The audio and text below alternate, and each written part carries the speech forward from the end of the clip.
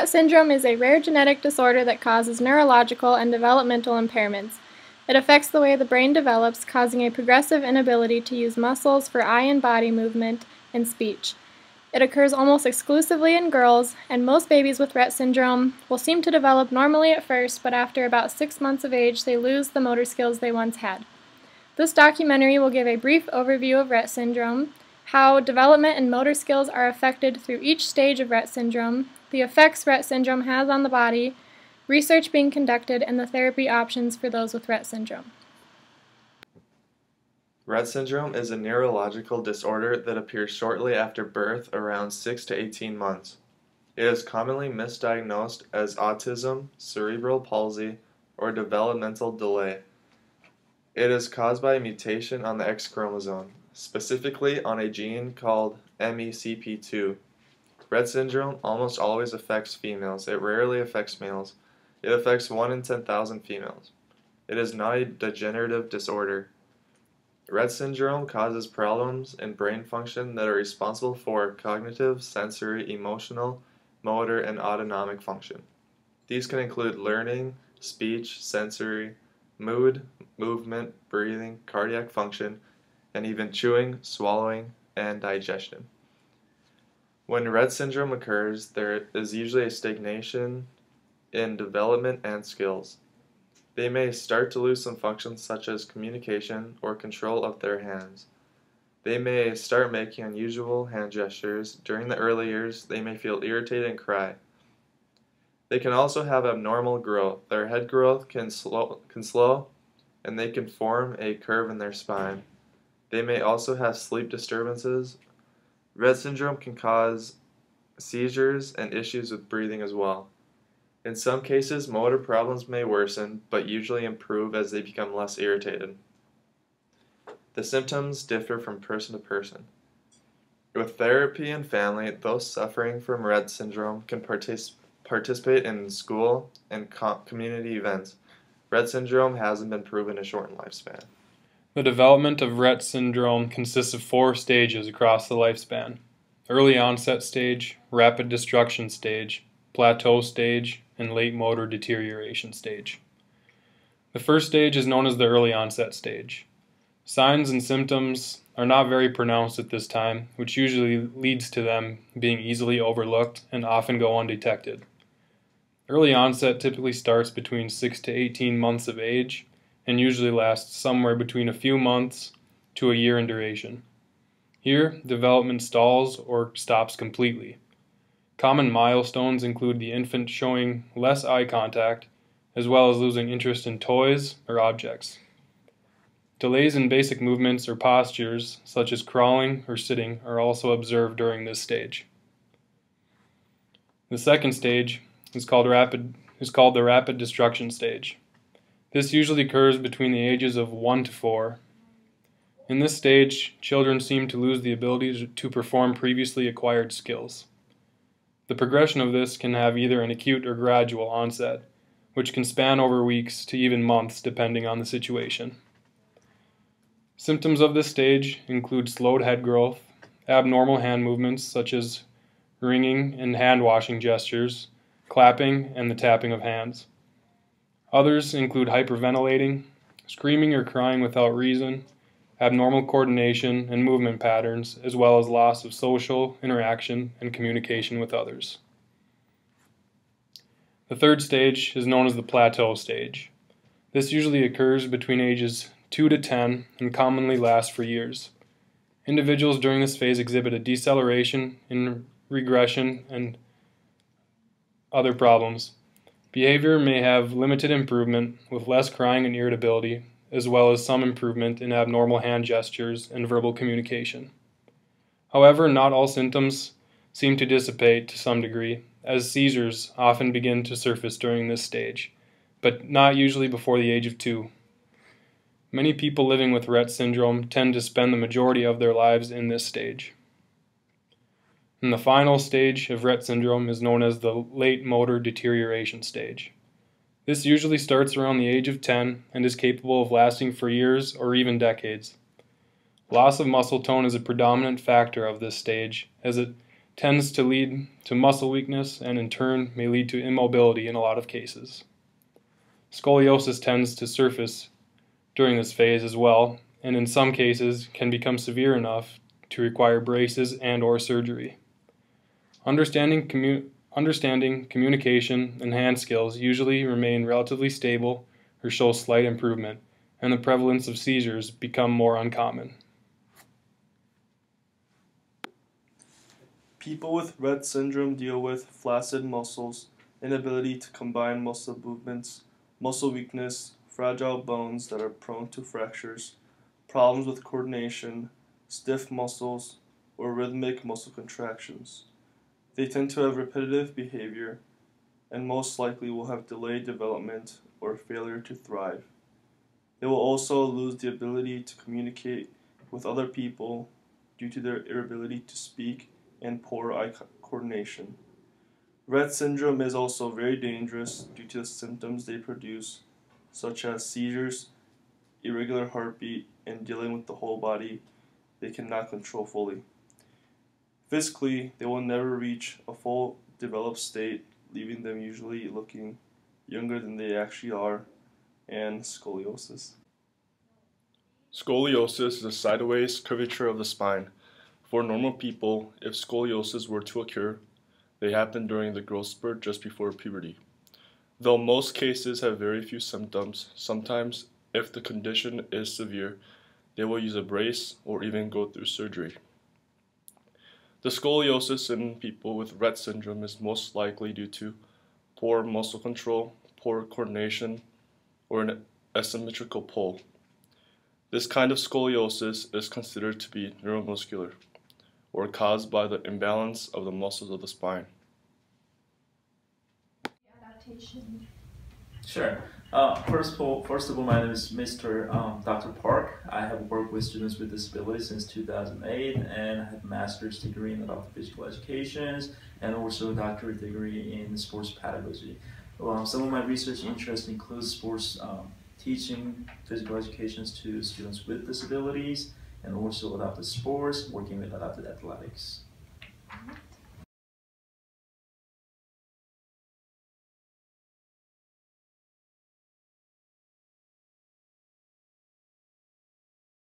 First of all, I think in our field we prefer typical developments and atypical developments.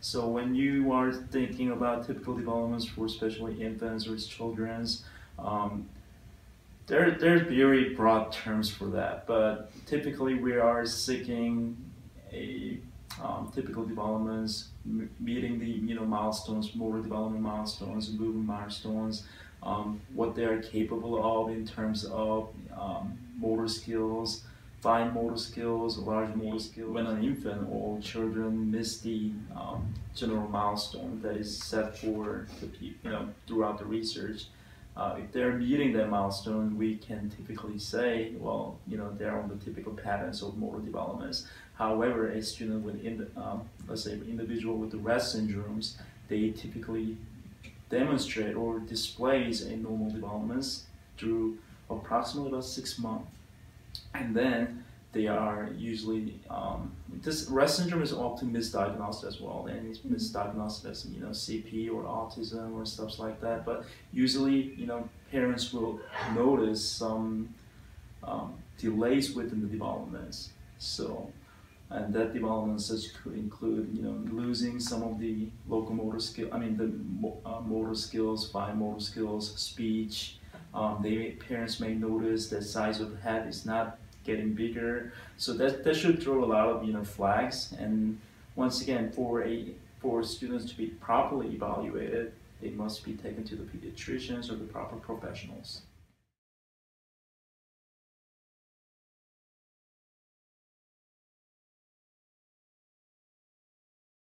I think muscular strength and endurance is very important for a person to actually have a good posture or carry on everyday activity for their life, right? But if let's say a person with disability doesn't really have that, once again, that could be problematic for them to perform a walking or basic.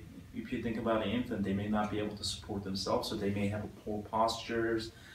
They may not be able to crawl. They may not be able to, crib, or it just kind of it sets delays for every little things that you can think of in terms of the motor skills. So, for example, for a person with the Rett syndrome, I think one of the main issue is that not being ambulatory. Even though they may start walking and they may be able to crawl at the beginning, but as you may know, because of the rare disease, their skill level will decrease during their lifespans. So I think it's very important, even though important for them to work on their strength and endurance at a very early age. Early intervention has been proven. It has been proven to be very beneficial and effective.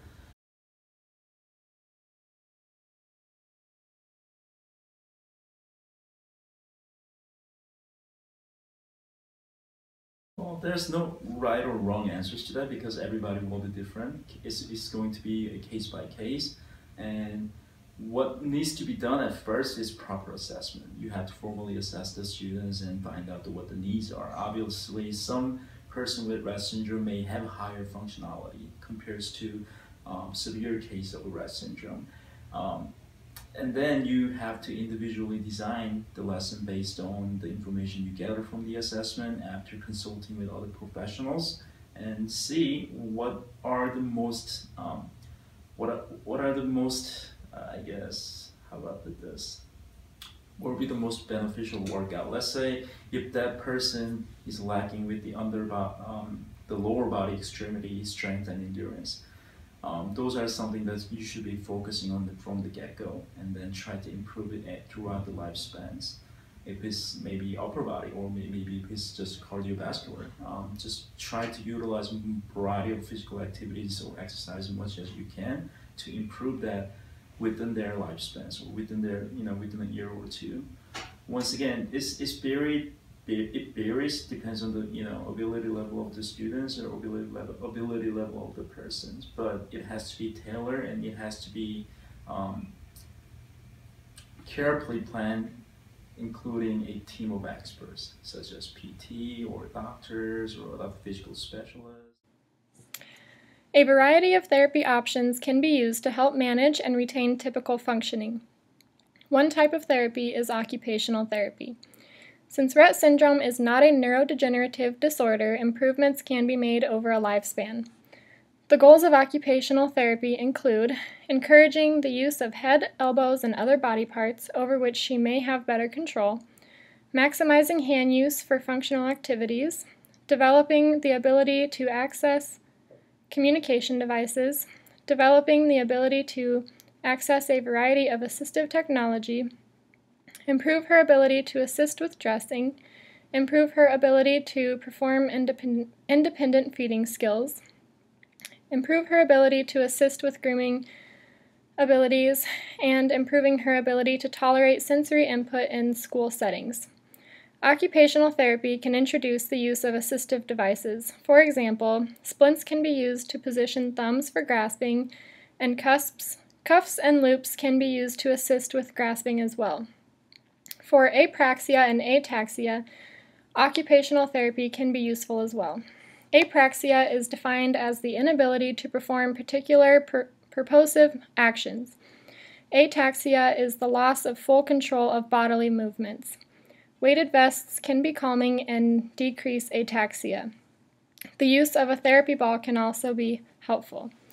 Rotational and weight shift activities can also be used, and vestibular movements activities, if tolerated, can be used for balance and coordination. Occupational therapy can be used to manage spasticity, which is the continuous muscle contractions. Occupational therapy can be used to manage spasticity, which is defined as continuous muscle contractions. Tone reduction activities are used, which include rotation, weight shifting, and vibration. These can help temporarily reduce spasticity. For scoliosis, it is important to position her properly to ensure symmetrical and erect posture in sitting. Physical therapy is another effective form of therapy for girls with Rett syndrome. The goals of physical therapy include maintaining or increasing motor skills, developing or maintaining transitional skills, preventing or reducing deformities, alleviating discomfort and irritability, and improving independence. A common dilemma that the physical therapist faces is that although improvements or lack of regression have been shown to happen in children and adults with Rett syndrome, they must also be careful not to push too hard because of her underlying neurological situation. Since Rett syndrome symptoms are always changing in the child, a very flexible approach to physical therapy is necessary. What works for a few months might suddenly stop working or no longer be possible for her. Physical therapy is a form of external facilitation, and since a child with Rett syndrome already lacks the ability to control her own movements, physical therapy can be particularly stressful to her. According to the Scientific World Journal, about 87% of those in physical therapy have a fear of movement, which impacts the effectiveness of her therapy. Active physiotherapy can also be used to treat a variety of her symptoms. Girls with Rett syndrome can have trouble breathing. Respiratory disturbances and cardiovascular disturbances are possible, such as periodic apnea. To help prevent these disturbances, her caretakers must ensure that she participates in motor activities, such as standing and walking, which will allow her to take deeper breaths and oxygenate her body better. Simply participating in fun and games that cause laughter will give her deeper breaths, and large arm movements give her deeper breaths and allow movement in the chest to be maintained. Dystonia, which is a state of sustained muscle contractions, can be managed by active physiotherapy as well. Dystonic tensions come and go and are most common in toes and feet. Having her stand and walk on her feet is the best way to maintain mobility of feet and toes. Good support such as custom shoes, orthoses, and standing frames help keep the feet in good posture. Asymmetry in the hips and pelvis is common because of unequal muscle activity and increased muscle tension that pulls the leg inward, which could cause hip dislocation and could also cause one leg to be shorter than the other due to continuous muscle tension. Postural control is often lacking in girls with Rett syndrome because of low muscle tone, which makes sitting upright difficult. Many girls with Rett syndrome lean when seated. Postural control is often lacking in girls with Rett syndrome because of low muscle tone, which makes sitting upright difficult, and many girls with Rett syndrome lean when seated. Other types of helpful therapy for Rett syndrome include hydrotherapy, which is water therapy, and hippotherapy, which is horseback riding, and can be particularly helpful for strengthening the hips and mobility.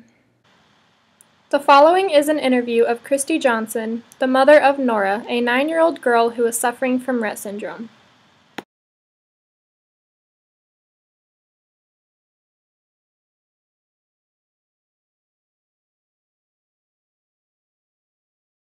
Normal birth,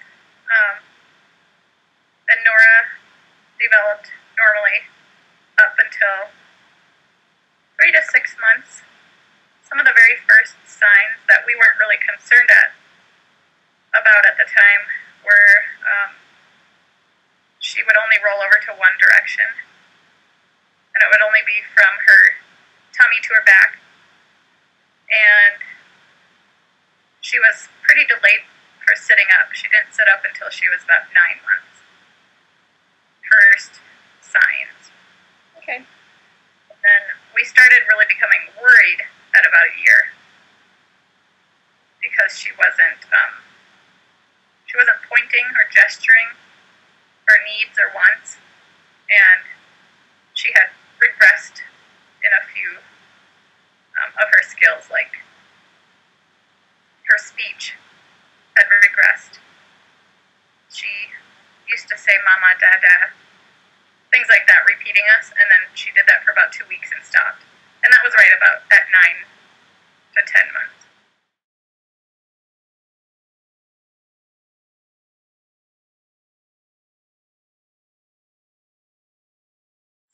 Yeah, Nora has a wheelchair, of course, and she can't walk around anymore. Even before she lost her ability to walk, she needed a wheelchair because she would get tired. So she's had that for quite a while. She has a special bed that has a netting all around it because she used to fall out of bed a lot.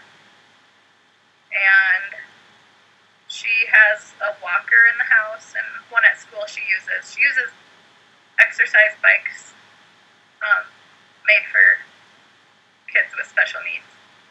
She has I don't think I mentioned this last time, maybe I did. We have a wheelchair accessible van. I don't know if that would count as equipment. What are some other things? She has a bike trailer. It's a special bike trailer. And I think that's it. She has an eye gaze device for her communication as well, called a Toby.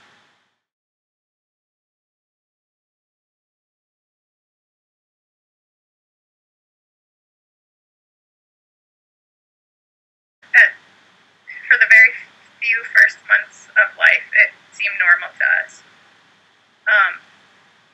But if you really look back, I don't think, at least from 3 months to 6 months on, it was not ever normal, quote unquote, from there on.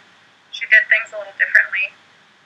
Her tone was very low. She had a very low muscle tone.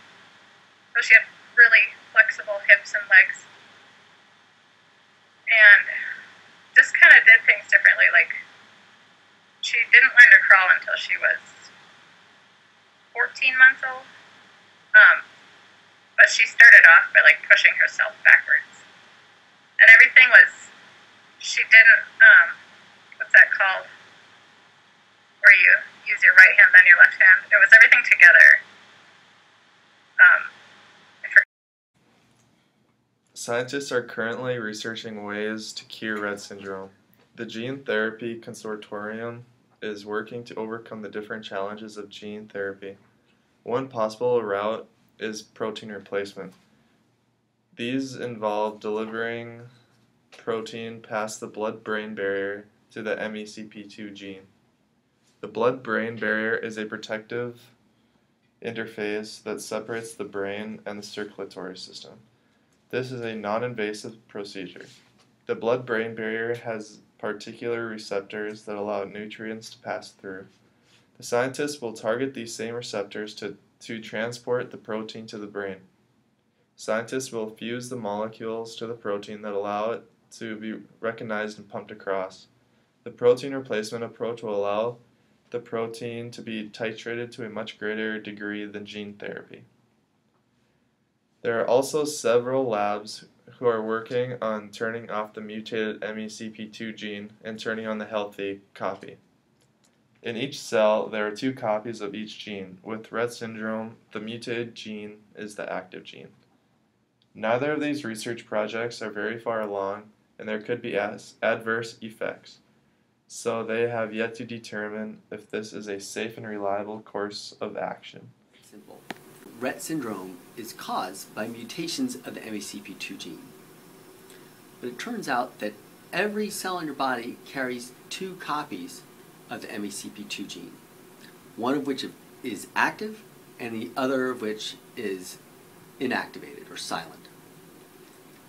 So that means that if one of the 2 gene copies is mutated, then roughly half the cells in your body are carrying an active mutation of MECP2, and the other half of the cells have a normal copy of MECP2. So the approach that we're taking is to try to turn on the second backup copy of MECP2 with the expectation that if we can turn on the dormant copy of MECP2, this can replace functions that are lost in cells that are normally carrying the active mutation of MECP2. As it stands, Rett syndrome is currently an incurable condition, but research is actively pursuing the development of a potential cure for the future. A completely new approach to finding this cure is currently underway. Across the board, it has been found that the mutation of the MECP2 gene is the root cause of Rett syndrome, so the vast majority of research involves trying to manipulate this gene directly. However, according to McDonald and Kishi of the Harvard Stem Cell Institute, they are looking to develop the solution by other means.